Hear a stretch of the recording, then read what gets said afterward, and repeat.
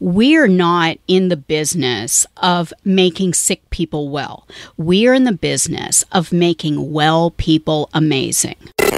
Entertaining, inspiring, thought-provoking. The Amazing Living Show. Strategies for creating a kick-ass life. And now, your hosts, Dawn and Lucky. We're not mental health professionals. No, but we are mental. But we're mental and we're professionals. Our coaching practice really centers around human needs. Yes. Because human needs are something that we are all motivated by, regardless of our religion, regardless of our sex, regardless of our culture. Mm-hmm. There is no... It doesn't matter how much money you make. It doesn't matter what language you speak.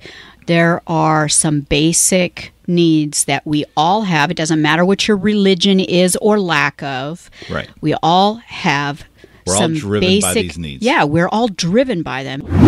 How many people are behaving in ways that may be self-destructive, and they don't even know why they're doing it? Oh, I did. I right? did it. We all have. Mm-hmm. Or you can look at it as, this is why I'm fucked up and I'll just never be better and I'm permanently damaged. And I don't believe there is a lost cause. I just don't. You'll even hear somebody say, I'm sorry I was such a bitch. You knew? And you did it anyway? Usually, and sometimes they establish trust, more security as a result. Sometimes... How so? Well... Share with us, Dawn. Wow, it's funny. Is my face is What? Why are you laughing? Is my face as red as yours? Because I feel hot all of a sudden. You are hot. Wow. All of a sudden. What were you going to say? Well, one of them was, for me, was the first time that you photographed me nude. Why are you looking at me like this? Because I didn't know that was coming. Right. In fact, didn't you break an ex-husband's camera? I broke a husband. You broke a husband and a husband's camera. I didn't break his camera, but it really was... because it was done without my because he was trying to sneak a picture. Yeah, knowledge and permission. Because he couldn't get permission, so right. So he decided to take it, and I can tell you from experience that is not a trust building exercise.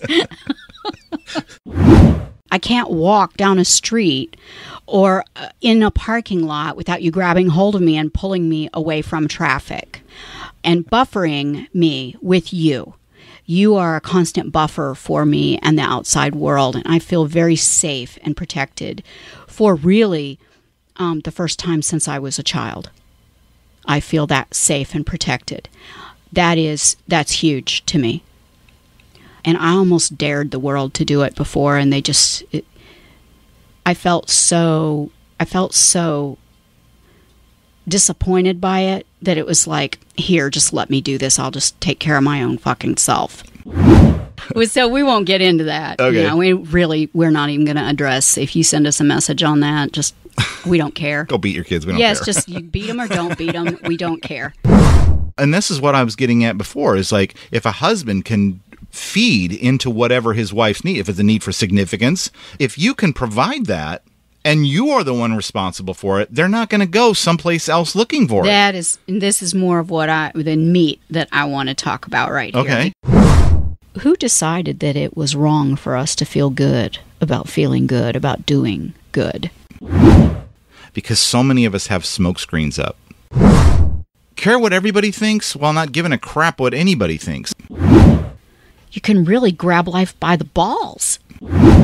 Strategies for creating a kick-ass life. If you've enjoyed listening to this sample of Amazing Living with Dawn and Lucky and would like to hear more, go to AmazingLiving.net and become a member, where you'll get every fun-filled and life-changing episode in their entirety. That's AmazingLiving.net.